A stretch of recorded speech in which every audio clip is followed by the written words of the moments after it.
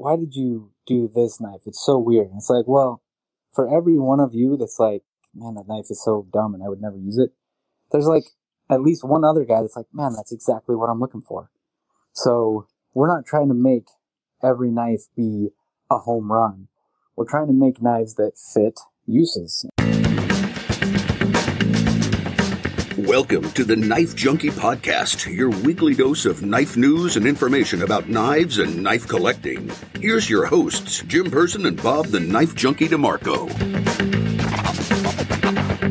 Hello, Knife Junkies, and welcome to episode number 48 of the Knife Junkie Podcast. I'm your co-host, Jim the Knife Newbie Person. And I'm Bob the Knife Junkie DeMarco. Welcome to the podcast. Welcome to, as I said, episode number 48, another good one coming your way, the Knife Junkie Podcast. We've got a guest from Tops Knives we're going to be talking to, and I guess, Bob, we can call this the Tops Show, because essentially we're just going to be talking Tops Knives. Yeah. One of my absolute favorite knife companies. Definitely my favorite production fixed blade knife company. Right. I can talk ad nauseum. Well, and you have several Tops Knives in front of you to admire and talk about, not only now, but during the interview as well. Yep. Yeah, I did. I did indeed have a whole panoply ready to lift up and show off. But it ended up being more about talking than showing off the knives. Any one of your particular Tops Knives that you have that's a particular favorite? Well, I love the Prather War Bowie. Everyone loves that. And the big, what is it called? The big pig sticker. It's the Wild Pig Hunter. I love that. But a knife I'd like to celebrate right here that you don't hear much press about is the Felony Stop, which is a great name. But the Felony Stop is a little, it's designed by, I think, Daraspina, but it's a little curved knife that's double-edged and has a big jimped thumb swale that can be used for trapping and different techniques. And it's just a really cool knife. You never hear about it, and I'm surprised. It should be in everyone's belt. Okay. Well, there you go. An endorsement from the Knife Junkie. But some news, too. Tops have got some new but yet old knives coming out. Explain that. Yeah. Okay. So this is one of the things I really like about this company.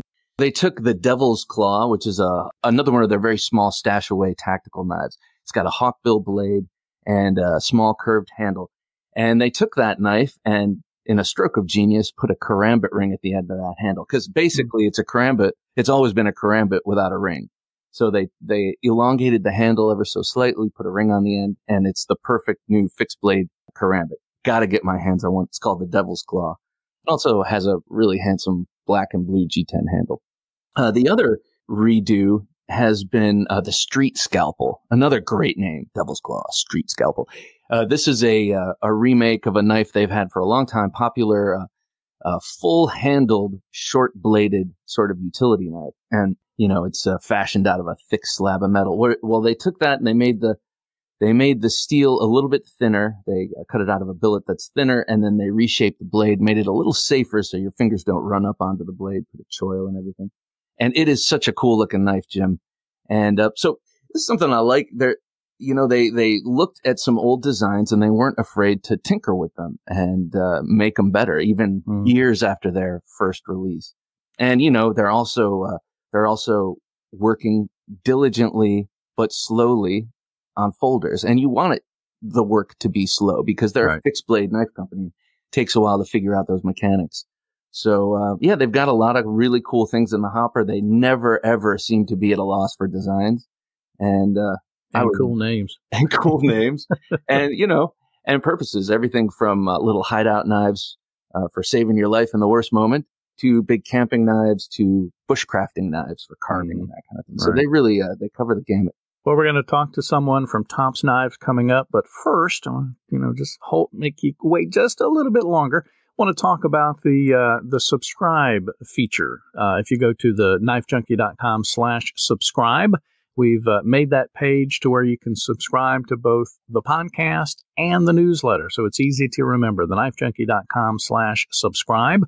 You can subscribe to the podcast, any of your favorite podcast apps, or if you just want to go to the website and catch the podcast there, you can.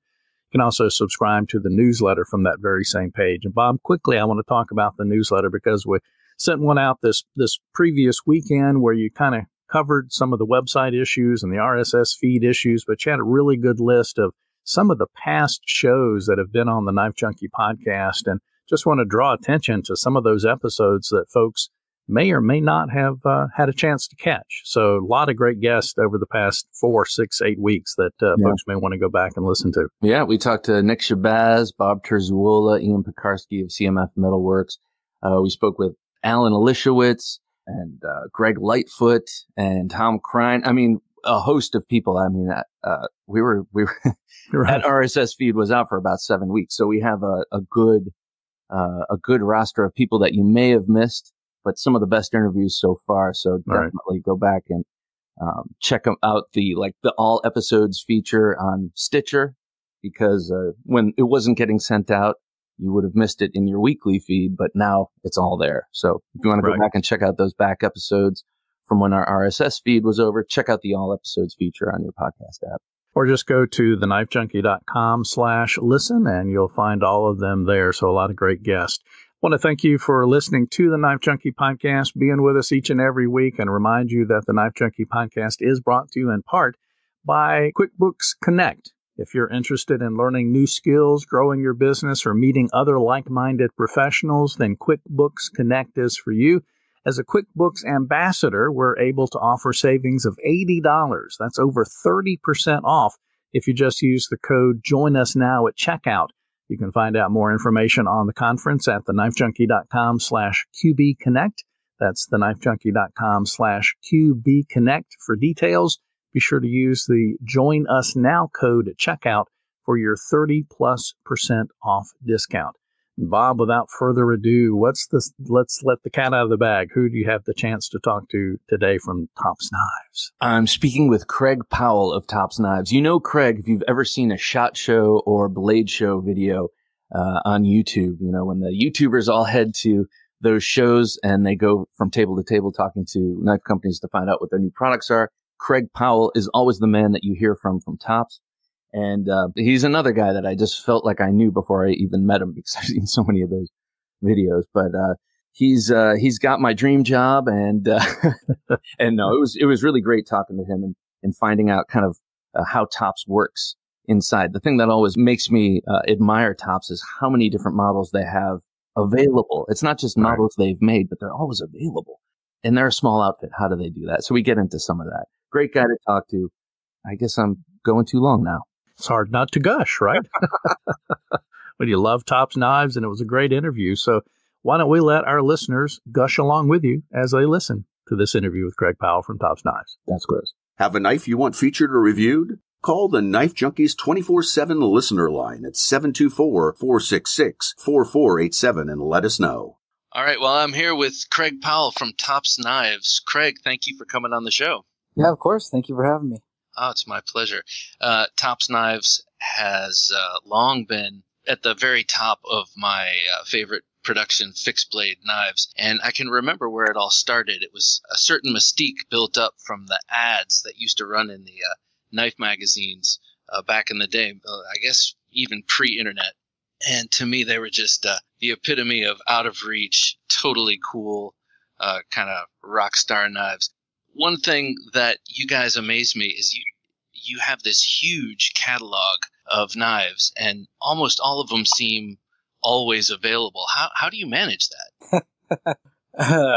You know, if I could answer that, it wouldn't be as magical. Basically, we have a pretty decent idea of what's going to be sold and when. So, and then the other thing is the vast majority of our knives are sold through a distributor. So typically we just order knives. We make knives as they're ordered by the distributor, and then we just try to make sure that we always have some stock available in-house.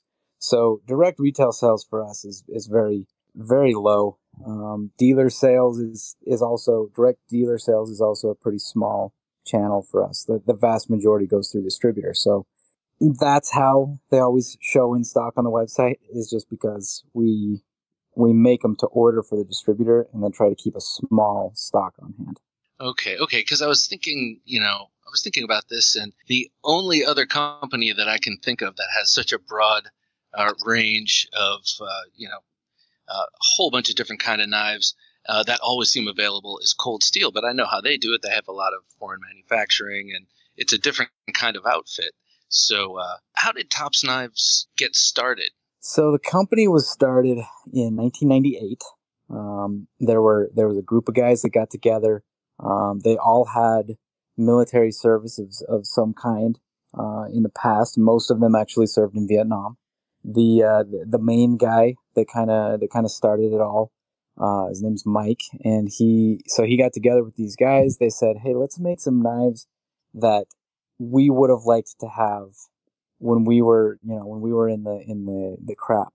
And so basically they made the Steel Eagle 107, the Tanto 0.7-inch blade, 1/4-inch thick, full tang knife, like this is the knife that can do anything. And they made a few of them. They gave them out to buddies they had that were still in the service and that were going to get a chance to actually use them for the crazy stuff. Feedback came back, and the guys were basically like, "Look, just run them. Like, you don't need to change anything. You don't need to do anything. Just do it." So that's kind of where the company started. Is let's make knives for the guys that are serving our country and need them to be able to withstand whatever they might come up against. And so that first model was the Steel Eagle 7-inch Tanto. So you went from that one model to how many Tops models are there now?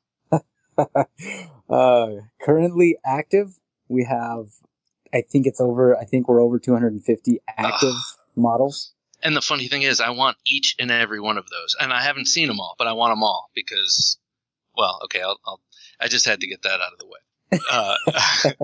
So you start with the Steel Eagle, so it's very, very tactical, and a lot of the early models are all about that kind of business.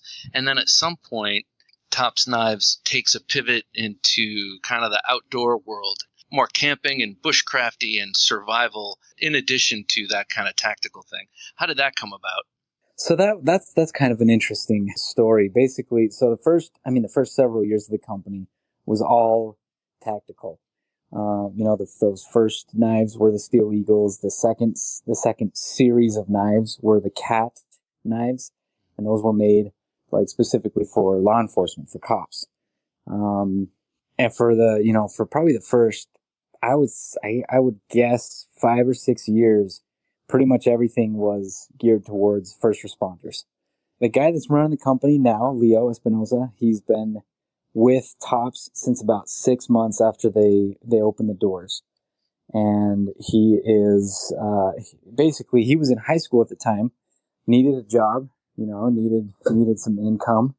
And one of his brothers was working at Tops doing some of the grinding on the knives.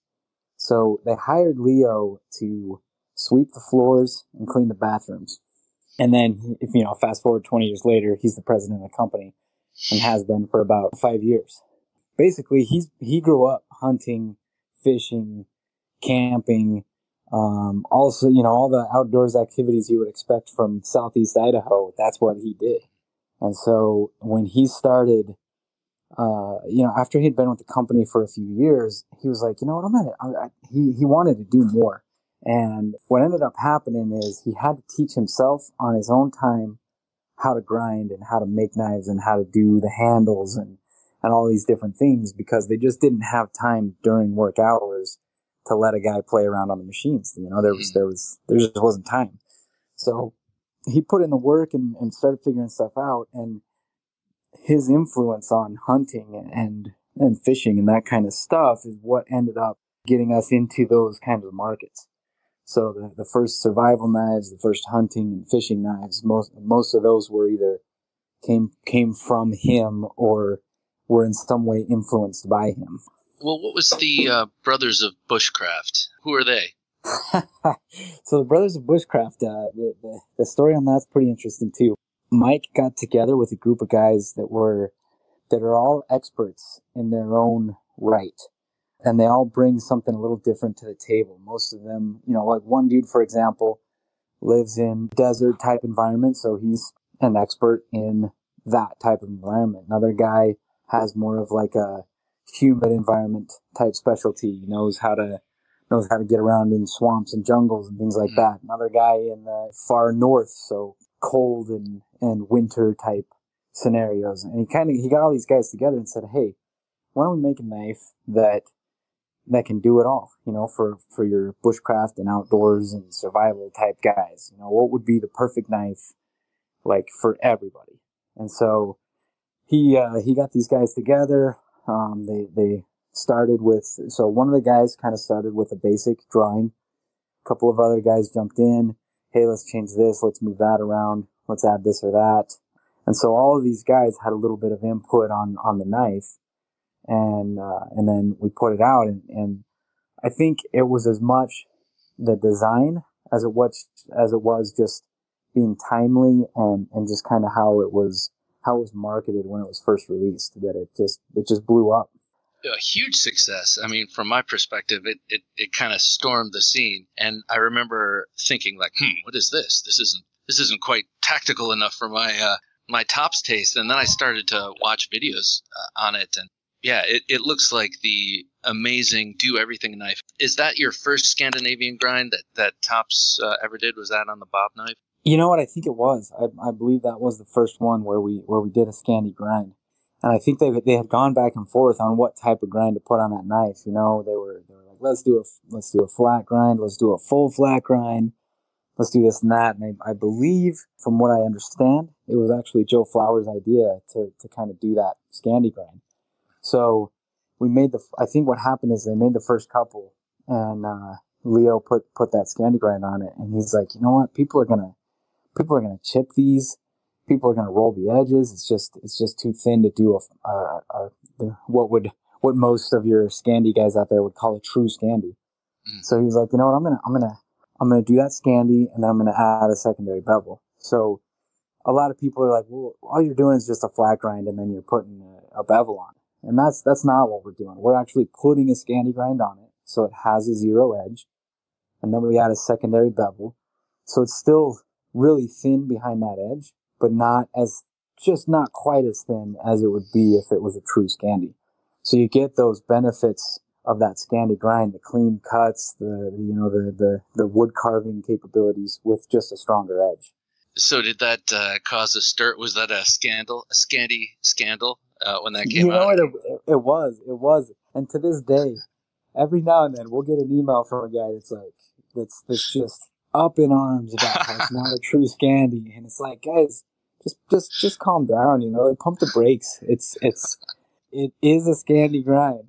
Like, I get that it's not what you want, but that's okay. There's a lot of companies that do true Scandi grinds. If that's what you must have, then buy that knife by all means. Right. We're not here to stab the knife using world in the back with this grind. Yeah, we're not trying to change history or anything, and I mean, there's so many guys like Scandi grinds, true Scandi grinds from the past were never like that. It's like, well, actually, there's actually a lot of evidence that a lot of those Finnish knives did have secondary bevels. And yeah, in the past. Well, yeah. Are we comparing now to the past? I mean, the past before lights, the past before, indoor heating and all that. Really? We want to go back to that? Yeah. Do you want to go back to obsidian knives? Yeah. They look cool, but man, I don't know. So you yourself do some designing for Tops now, right? The Yakari is yours, right? It's sort of a large outdoor knife. Tell us about that, and how did that come about? Yeah, so when I started at Tops about 5.5 years ago, my background before Tops was a call center. I worked I was an operations manager, so I was kind of like middle management in a corporate type company. I spent lots of hours behind a desk, stuck inside, and I was kind of looking for a change. And then something happened. I ended up getting laid off from the company. Everybody in my area did, and I just kind of fell into the job at Tops. But it was perfect because I was looking for something where I would feel like what I was doing mattered, I guess, like it was an important thing. And so, I started working at Tops. I'm like, man, we were making tools for people that could help save their life depending on the situation they're in. So yeah, anyway, I felt like I was finally in a job where you could say that I was doing something important. I felt like I was actually helping people. And, that was really encouraging. I grew up, same kind of scenario as Leo. I grew up, fishing and camping. I didn't hunt anywhere near as much as he did, but I grew up in Idaho, and there's not much to do here but spend time outside. So I just started getting into knives real deep, real fast once I started working for Tops, and I did a couple of different trainings. I went down to to Colombia and did that Bushcraft Global trip with Joe Flowers. If you haven't heard about Bushcraft Global or seen that, definitely go check it out. It's amazing. I just started getting into, I just really liked machetes and machete designs. And I've been to, I speak Spanish. I've been to Mexico. I've been to most of the Central American countries. I've been down to Colombia with Joe. And every time I go there, it's just cool to see guys walking around with a machete on their hip, like, because they use one, not to be intimidating, not because it's a weapon, not to be cool, but because they're going to use that during the day, either for their job or just whatever they're doing. And I don't know, I like that. I like that idea of carrying around a tool like that's just so normal to them. But if you saw it in Idaho, it'd be kind of weird. So on a trip to Costa Rica with my wife, we were just being tourists. I saw kind of the standard machetes, and I saw some guys, probably only two or three. I saw a decoration and a couple of guys carrying a knife that looked a lot like what ended up becoming the Yacare. And so, I was talking to Leo and Mike about it after the trip, and they saw it and they were like, yeah, that is different than a lot of machetes you'd see out there. And so we were like, all right, let's do it. So, I would say that sure, it's got my name on it, but man, Leo designed that thing as much as I did. So, that's what he does. So how about the rest of the designs? There are so many others, and I feel like you come out with maybe 10 a year, at least. Where do the design influences? What's that design process? I know you recently had a contest amongst your employees to come up with a knife, and one has gone into production. Cool little knife too. So what's the process around there for inspiration and design and deciding on designs and such? So we got 250 models, right? The reason we have so many models and such a wide variety is because we work with a lot of different people on knife designs. I think since the company opened, we've probably worked with approximately 50 designers when it's all said and done. So a lot of the designs come from outside people, but at this point, and I would say over the last probably 8-9 years, the vast majority of designs come from Leo or are approved or influenced by Leo. So what I mean by that is when somebody sends us a design, we've gotten everything from literally a napkin drawing to like full on 3D CAD files, like a file that is ready to just put into the machine and run a product. So, but the thing is, Leo takes a look at all of those, and with his discerning eye, what he's looking at is, does this knife fit the Tops lineup? And, is it going to fill a hole that we have in our lineup? Is it too much like another model that we have? There's a lot of, does it look too much like somebody else's model? There's things like that we have to take into account. And so he tries to keep an eye on all of that. So it really, everything flows through Leo. By the time a design is finalized, it's got Leo's stamp of approval. If it does not have Leo's stamp of approval, it does not get shown anywhere. It's just not going to happen.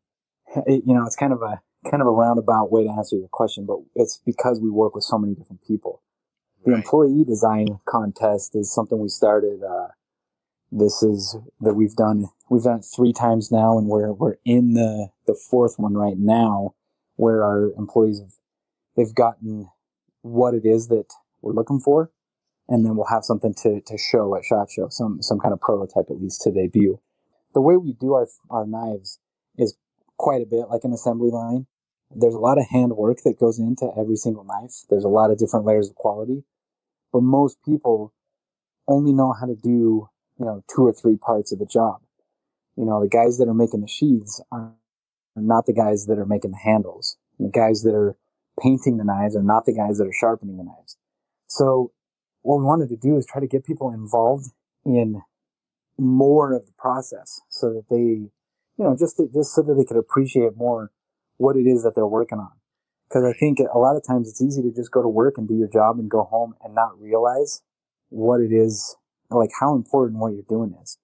So it's been a pretty cool thing that way, because the employees get to see, first of all, that, it's not that easy to design a knife, especially now where there's thousands of knife designs. So yeah, it's not a simple thing to design something that hasn't been designed. Then they get to kind of see the process of that their knife goes through, and they get to be more of a part of the company. It actually builds a lot of morale. And it's been cool so far, because we haven't seen anybody get hard feelings because their design didn't make it and somebody else's did. People for the most part just come up and give the guy a handshake and a hug and say, "Hey, good job, man. That's a really cool knife." So it's a cool thing. I like your point about most people, myself included. You do work, you create a thing, you produce it, you send it out into the world, but then you have no idea of what impact it has, or if people even use it or view it or whatever it is. And to create something as useful as a knife and then have it produced by your company, I mean, that would be a great honor for sure. And it would make coming to work a heck of a lot more interesting, I got to say. Yeah, agreed. And Leo says all the time, I wish I could take every employee to the trade shows that we do at least once, so they could hear from the people who actually buy and use our knives what it means to them. Like, we get people at every show that just want to give Leo a big hug, and because they either just appreciate what he does, or the knife has some kind of sentimental value, or they're just you have a whole new appreciation for the company once you've been to a show and talk to people and see how they feel about your company. It's pretty cool. So I want to talk about a knife that came out this year that has been my favorite and one of my most carried knives this year, and that's the Rapid Strike. I love this knife. I ordered it double-edged, and it's just such a great little knife. And for my purposes, though I loved the Glassbreaker pommel, I ground that off because I like to put my thumb there, so it wasn't as comfortable for me, but it just made it a more perfect knife for me. Tell me about this knife and the genesis of it, and who designed it, how it came about. Yeah, absolutely. Rapid Strike is, so Leo designed that knife. It came about through just some different conversations we were having with people in the industry about what people are looking for now. And I think it shows kind of the evolution of the, too bad it's not video because you can see me doing the air quotes, tactical knife. Mm-hmm. Back in the day, a tactical knife people thought of as a large, heavy knife that could bust open doors and stab people through helmets. And, that like Rambo-esque feel. That was a tactical knife. Nowadays, a lot of tactical knives are the kind of knife that people don't see until it's too late. It's that one that you can hide on your person, that you can use to defend yourself with, that's to be felt, not seen. Quick. Yeah, it's fast. It's you don't want to be swinging around a big heavy brick of a knife. You want to be quick. You want to be in and out. You want to be surgical. And so it's that kind of a feel in the industry now with tactical knives. Because it's just, let's face it, there's not a lot of people getting in knife fights today. Right. And we realize that. So basically what Leo wanted to do is he wanted to get something that was, he wanted something slim that could conceal easily, that you could wear horizontal, vertical, inside the waistband, outside the waistband, in your boot, strap it to your pack, put it on your vest, whatever you needed, this knife would fit in that location. And I feel like we hit that pretty darn close. He added I thought it was really cool how he added the jimping all the way around the handle. Yes. Oh, big fan of that. Yeah. Yeah. It doesn't stick out, so it's not digging into your hand, but it's enough to give you just that little bit of extra grip. Yeah. And then, the thing that always amazes me is if you go to our website and you click on knives, and then on the left you can filter. Put Leo's name in there as the designer. Like down, scroll down, you'll see pick. You can look at knives by designer. Put Leo's name in there. You're gonna see such a crazy variety of knives. I don't think there's a lot of people that can design like that. Most people, they have a certain type of style, and whether the knife is large or small, it looks the same. You know, there's at least something that looks similar, but you'll see stuff that's all over the map with him. It's just, he can design anything. He really can. And the stuff that he doesn't design, like the stuff, like that big giant karambit and the backbite, like he didn't design those, but he's still accepting of these very kind of out there designs that are very purpose driven. And I respect the hell out of that. And another thing that is so cool about Tops Knives are all the small knives. There's so many small, great little weird fixed blades. And by weird, I mean, there are some that are very straight ahead, small utility knives. And then there are some like the street scalpel. You mentioned being surgical before. You got the street scalpel, and you got the new devil's claw with the karambit ring, and then you have the California Cobra. I mean, these are odd little. The cockpit commander, got that from my brother a few years ago. These are odd little knives that are totally purpose driven, and I love that you guys make those. Yeah. You know, it's funny because we get people that'll be like, "Why did you do this knife? It's so weird." And it's like, well, for every one of you that's like, "Man, that knife is so dumb and I would never use it," there's like at least one other guy that's like, "Man, that's exactly what I'm looking for." So we're not trying to make every knife be a home run. We're trying to make knives that fit uses. And so, like you said, you know, that cockpit commander, for some people, that's perfect. It doesn't require any training. You just pull it, put your finger in that hole, and just punch. And that's it. You don't have to train. But a knife like the backbite, like you were saying, that's the kind of knife that requires a little bit more training. It was designed based on the Russians' knife, or the Russians' fighting system. Sistema, I think, is actually what it's called. And so, you know, once you see some of that fighting system, that knife makes a whole lot of sense. But before you see that fighting system, and you're kind of like, what do I do with this? Yeah, so right.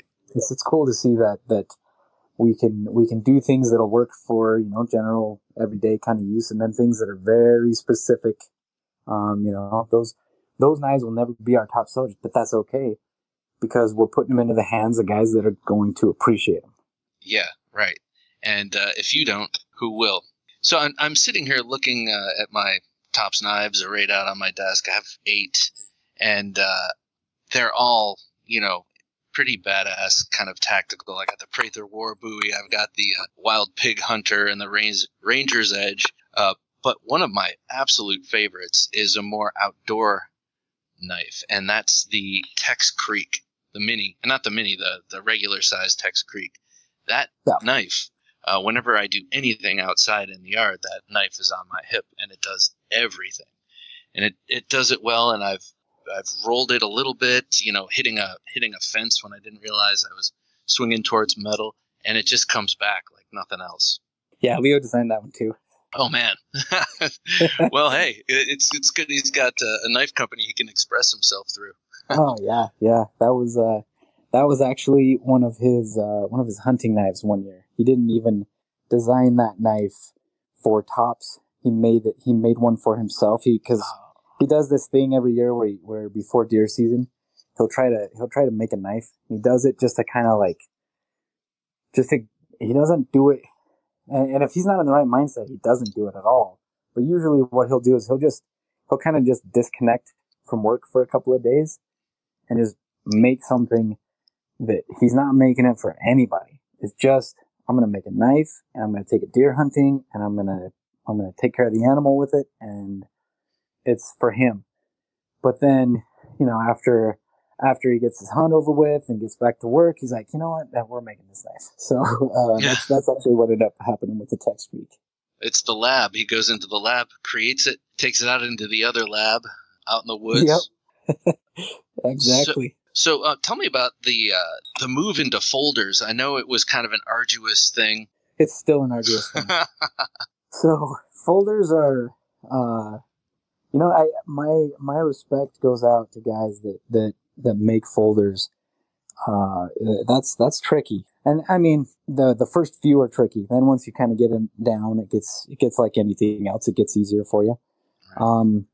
But there's, I think part of our struggle is that our customers have a certain expectation for what they can do with our knives, but that doesn't apply to folding knives. Like if you think about what you would do with that Tex Creek, and then think about what you would do with, like, say, a Kershaw folder, it's not going to be the same thing, And so, but a lot of our customers aren't going to change that mindset just because they bought one of our folders. They're going to expect it to do what our fixed blades did. Even though saying that out loud, it seems like, oh, that's obvious.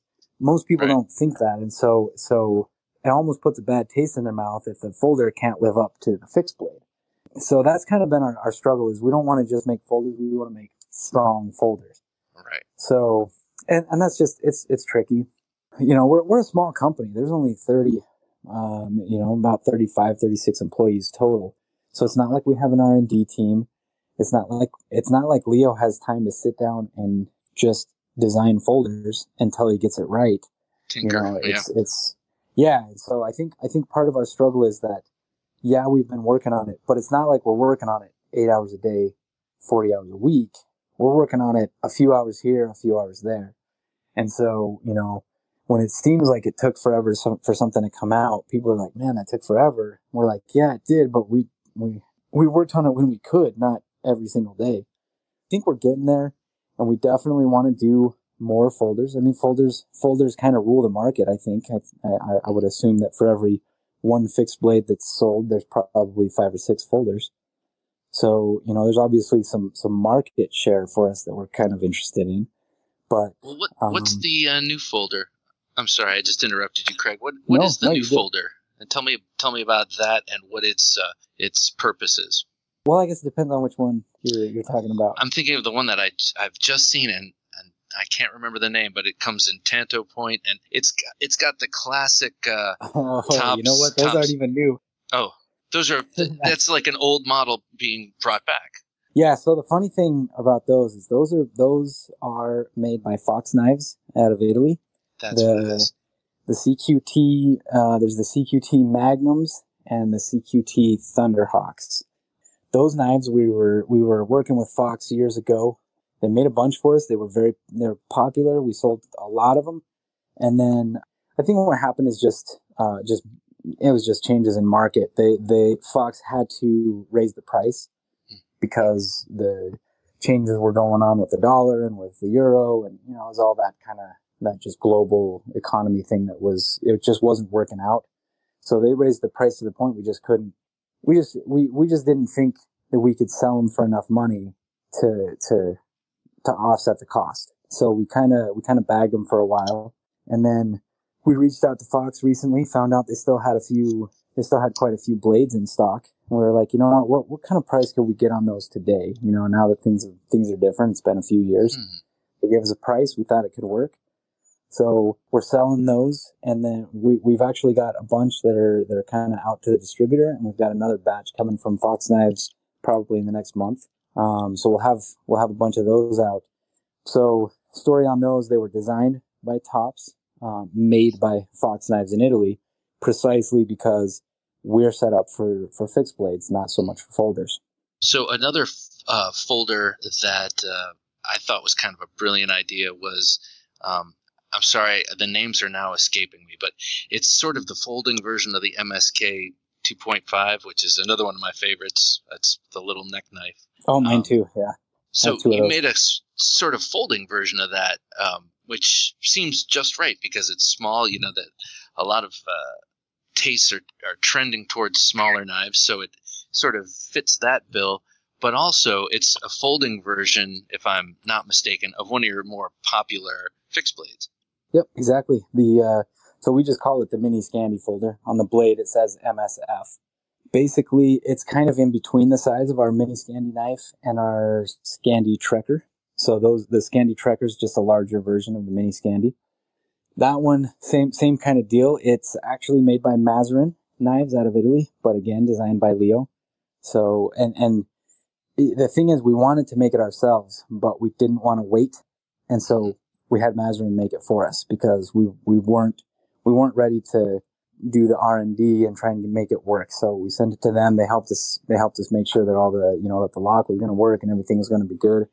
I have one of the prototypes from when we first got pieces from them, and I still carry it very regularly. For me, the mini Scandi, the Scandi Trekker, that mini Scandi folder, they're like the perfect, like all around EDC type knife. I mean, you can do anything with those. I have 2 mini Scandis that I rotate between, which one I carry. I have one of the Scandi Trekkers, and I have that folder, and I'm almost guaranteed I have one of those on me all the time. The mini Scandi in the initial coloration with the tan micarta and the black blade with the edge bevel left raw is, to me, the perfect pocket carry fixed blade. I'm not a big pocket carry fixed blade. Usually I carry them in the waistband, but this fits perfectly, and it's, like you said, it's incredibly capable. I love this little knife, the MSK. Oh yeah, they're amazing. They're great. So you also make bigger. You make folders and machetes, as we discussed before. You're also doing axes. So what's the overall mission of Tops, and where do you see the product line headed in the future? I think what we do well is whatever we decide to do, it's gonna be good. So if we're gonna put out a hatchet, it is gonna be a good hatchet for whatever size we're looking, whatever kind of use we're looking for. Like the Grandpa's Axe was one of our employee design contests. In fact, that was the first one that we did, was the Grandpa's Axe. So what we liked about that one is it was like the perfect little hatchet for somebody who's looking for kind of a light duty hatchet, something that's easy to carry a long distance. You can choke up and use it as a knife. But on top of that, it's perfect for kids, which makes the name make more sense. Like Grandpa's going to loan his hatchet to the kid on his first camping trip so he can play with, it and make some kindling and do that kind of thing. And it's not too big, it's not too heavy, but it'll still get the job done. And then you got the Hammerhawk, which is like easily twice the size. And what we were looking for out of that was something that would look great at the campsite. The sheath looks great, the arrow milled into the head looks great, but then the thing's heavy enough to chop some wood. So that's always been our mission, is to make whatever it is that we make, it's gonna be a quality tool for what it's made for. What I would say over the next several years, what we would like to continue doing is working on folders. If I have my say, what we debut at SHOT Show this in January will include a few folders. If not this year, then hopefully by next year. We've got a ton of fixed blades. We've got small, medium, large, and everything in between. Folders make a lot of sense for us. And then we're also trying to get kind of into the kitchen knife market as well. So I would like to see, I would say in 5 years, I'd like to see 2 or 3 full kitchen sets that people can order, kind of high end, maybe something with a little bit lower price point, but all still made in the US, so that's folders and kitchen knives have been on my mind a lot, but we're never going to stop producing quality fixed blades. That's just not going to stop. Well, Craig Powell of Tops Knives, thank you so much for coming on the Knife Junkie podcast. It's been a pleasure speaking with you, and man, I love Tops Knives. I would say keep up the good work, but I know you will, and I'll keep buying them.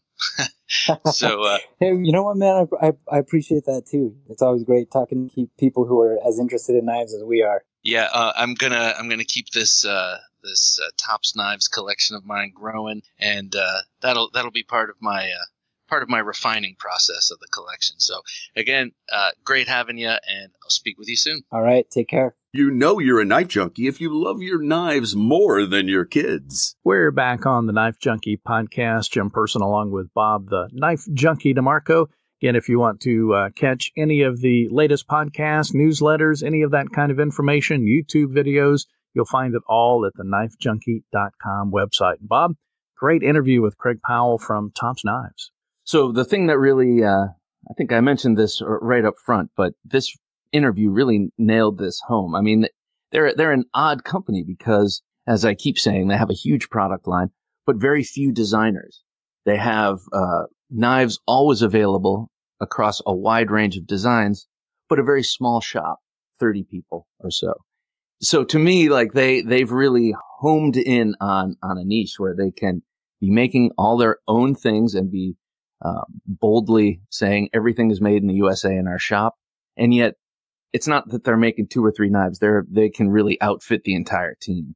Mm-hmm. And so it just goes to show they're a very nimble company. They can move with the market, but they can also move according to their own whims. It's like Craig was saying, Leo Espinosa wanted to make a big chopper. So they made the El Chete, and that beautiful design that he made. And they're the kind of company that can just do that in a year's time. Mm-hmm. Oh, this year we want to put out this knife. Boom, there it is. As opposed to going through a giant structure, corporate structure, and R&D and all that to come up with a knife, which is also a good way of doing it. But if you're a small company, I think Tops is a great model to follow. Nimble is the first word that comes to my mind. Is like, I want to do this. Okay, let's do it. Yeah, they have enough resources to be flexible and do that. Another thing I like about them and about other knife companies that do the same thing is they are not afraid to produce weapons. Very purpose-driven, weapon-y type knives to go to people who need them, because there are people that need them.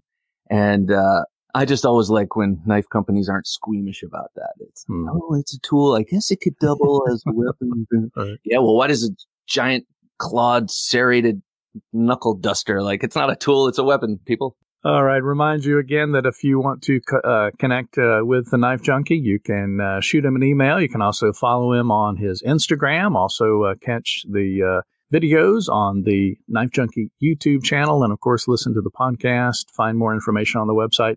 Find any of those channels, contact information, subscribe to the newsletter, etc., all at thenifejunkie.com. That's going to wrap it up for episode number 48 of the Knife Junkie podcast. And for the Knife Junkie, Bob DeMarco, I'm the Knife Newbie, Jim Person. Thanks so much for listening. Thanks for listening to the Knife Junkie podcast. If you enjoyed the show, please rate and review at reviewthepodcast.com. For show notes for today's episode, additional resources, and to listen to past episodes, visit our website, thenifejunkie.com. You can also watch our latest videos on YouTube at thenifejunkie.com/YouTube. Check out some great knife photos on thenifejunkie.com/Instagram, and join our Facebook group at thenifejunkie.com/Facebook. And if you have a question or comment, email them to Bob at thenifejunkie.com or call our 24/7 listener line at 724-466-4487, and you may hear your comment or question answered on an upcoming episode of the Knife Junkie podcast.